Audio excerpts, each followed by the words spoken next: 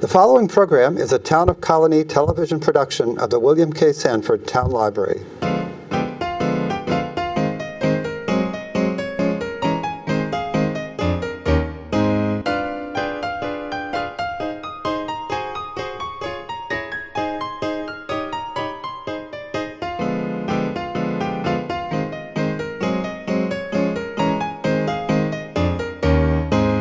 Welcome to Open Door on the Arts. My name is Joe Nash. Today we're going to be talking about the Theater Institute at Sage College over in Troy.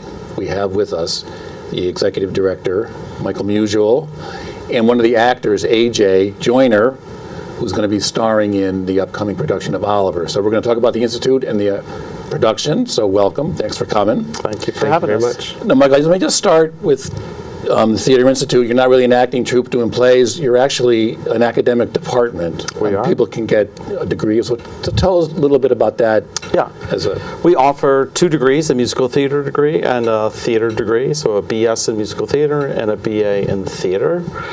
So students spend 4 years with us, or if they transfer, 2 years with us. And so a primary tool of learning are our productions that we do, about 5 to 6 productions a year. And we do those for school groups, matinees. So we see about 10,000, 11,000 kids a year coming through the house to see our productions. And the productions, the ones for the students are 10 in the morning, but there are some that yeah, we have public shows too on the weekends, Friday, Saturday, and Sundays. Can the public go to the 10 a.m. shows? They can. Oh, okay. Yeah, we have a lot of public coming to the 10 a.m. shows, actually. And then musical, you can get a degree in theater arts or musical theater. Is this, I think theater has been increasing among younger people today. Have you seen that since? Yes, but when the economy went down, we actually sort of dipped in enrollment along with it because people were concerned about jobs and money and the usual sort of thing. So, but it seems to be coming back now that the economy is back a little.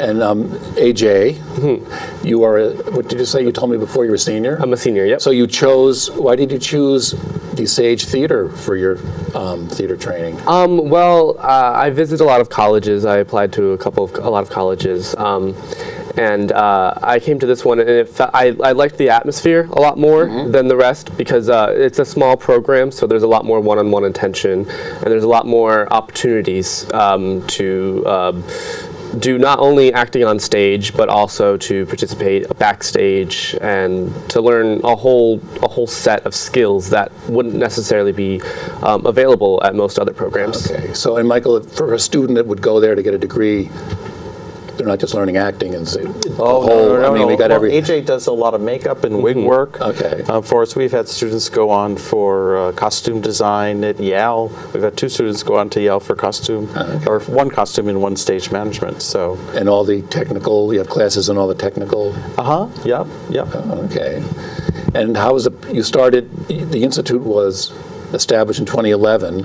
So, this is 2019. How is it? Is it healthy? Is it growing? Is it? It's holding its own. I would say. That's how I would say. It's not dying. Okay. So one of the things you said you do about 5 performances a year. So upcoming I have it here somewhere, December 4th to the 15th, you're doing Oliver, one of the all-time great musicals, in my humble opinion, as they say. So why don't you, Michael and AJ, you're going to be playing Fagin. Why did you choose? This one, you need a cast of thousands in this one, don't you? You do. You need a big cast. We have a tradition of using outside community children, and we had been doing that, and then we sort of pulled back from that a little bit, and I thought, I think we should sort of engage the community again a little bit more. Okay. And so we have about 16 kids from the outside, from various schools, coming to work with us, and they're thrilled, and we're thrilled to have them. Okay, and then one thing about Oliver, almost every song is really good. It's a great, I'm enthusiastic. It's all good songs, it's true, really they are all good songs. So, AJ, you're younger than both Michael and I. Yes. Did you know of this play? Did you ever hear it? It's always been something that's been talked about. Like I've heard it a bunch of times, but I never had the opportunity to see it, and I never watched it online or anything. So when I heard that this show was when we found out what the season was going to be last semester, Okay. I decided to watch it, and I fell in love with it. It was amazing. You watched the movie? I watched the movie. I watched the stage production. And I tried to get a couple of different. Oh, okay. Are there some film productions? I didn't. On just YouTube. Oh, You can okay. find stuff on YouTube. So, had you heard any of the songs before, the cast album? Or? I heard well, "Food Glorious Food." That's heard that because of Ice Age, the movie. You're making me feel so old. I know. And I was familiar with Pick a Pocket, and so I came into it knowing those two were just about it, though. Okay. But after listening to the music, I just played it on repeat. It was a lot of great music. Michael might know this. The original cast album, I think, is one of the all-time best-selling Broadway cast albums, isn't it? Or do you know that? Or? I don't know that. I'm pretty but sure. I suspect it is. I Okay. certainly know that the kid who played Dodger went on to do HR Puffin stuff Oh, okay. in the 60s. And I think the original Dodger, Michael will not know, or AJ will not know this, was one of the Monkees. That guy who played Davy Jones. He was a replacement. Or was he replacement? Okay. Yes, but he was. maybe it's the kid from the movie went on to play HR Puffin stuff or something. Okay. But that he was a replacement. Okay. Davy Jones was a replacement. AJ's, I know it's. Yeah. The Monkees, you don't know. I know the Monkees. So, AJ, let me ask you this. You're playing Fagin. This is like, there's great characters in this play. You got a great villain, Bill Sykes. You got the tragic love story, him and Nancy. How are you, I don't know, are you young enough? How are you approaching playing this part? Right. Well, I'm certainly not trying to come from an older man's perspective, Okay. because I just can't relate to that. So I don't want to portray anything false on stage. So I'm just trying to come about different ways of through my lens on how to approach a character with such depth. He has such depth. But the way I've been thinking about it, he kind of reminds me of Peter Pan in a sense. He has this kind of this sense in which he in the way I try to play, he doesn't seem very mature. He seems very he's been held back a lot, I think, and I think he seems very lost. So I've been trying to come at it with a sense of that type of inability to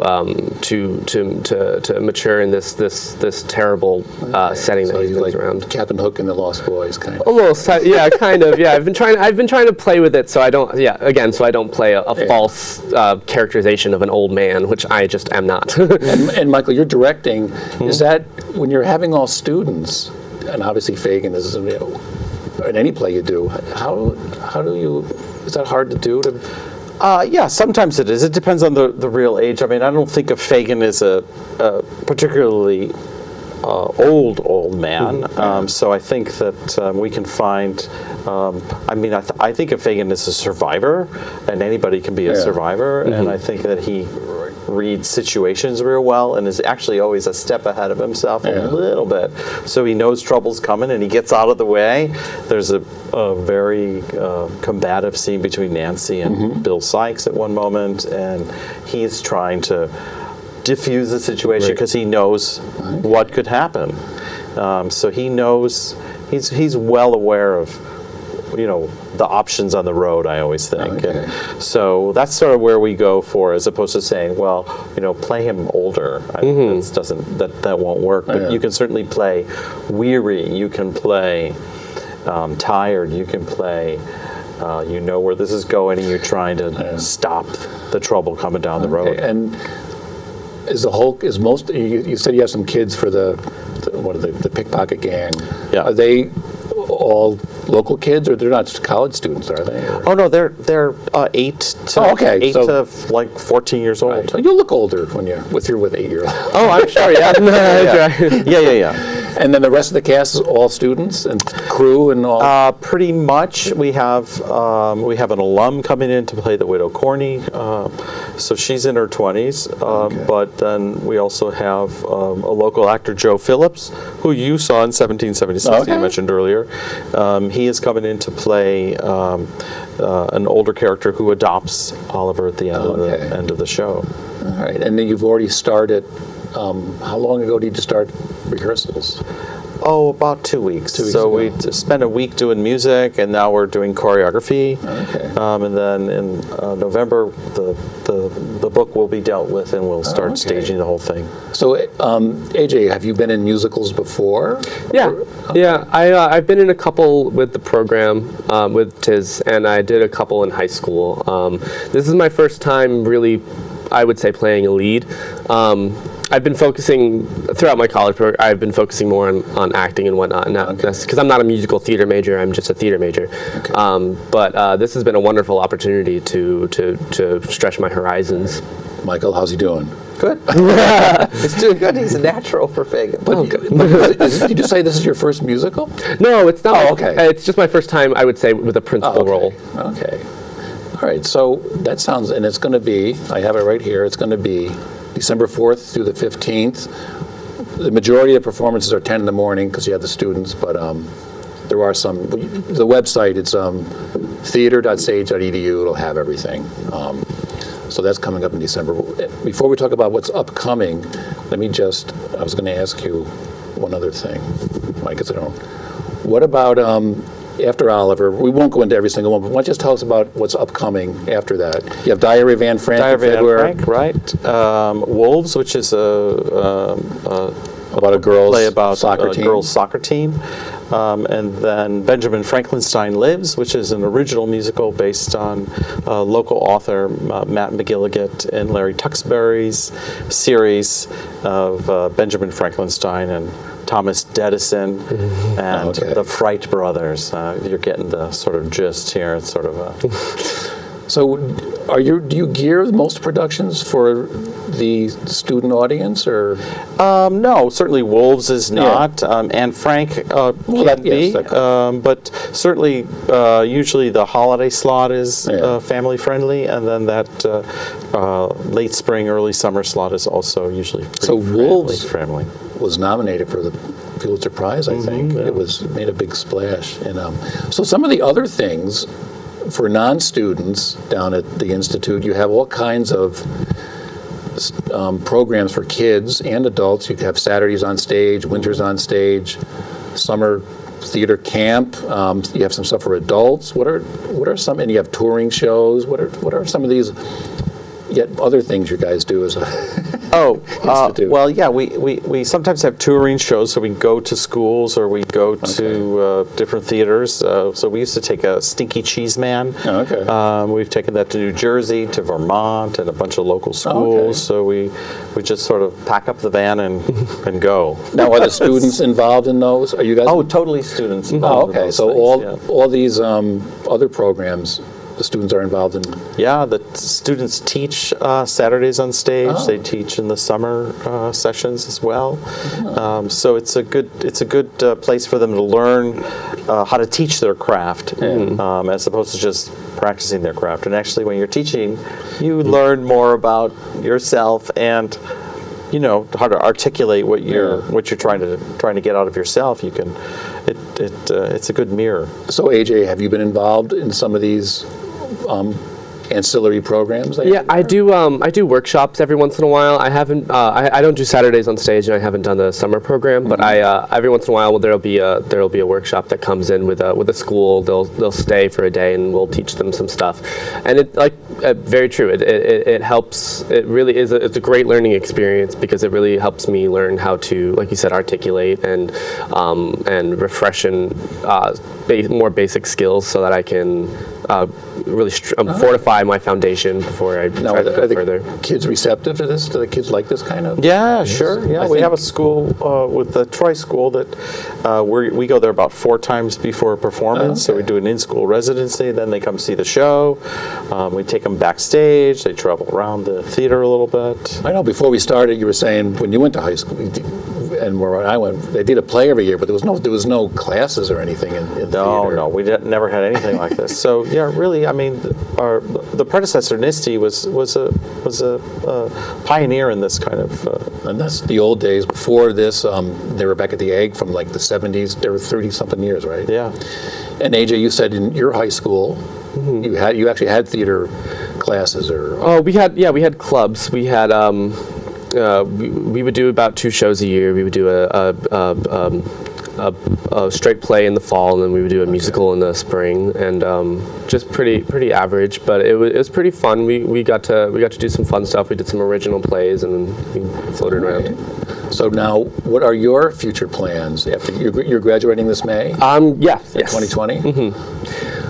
So I'm mainly interested. My primary focus is on film work. So I'm going to probably stay in the Hudson Valley area for a while and audition just as much as I can for as many things as I can, while I try and focus on paying off some student loans. And then after that, I'd like to see where I can take myself.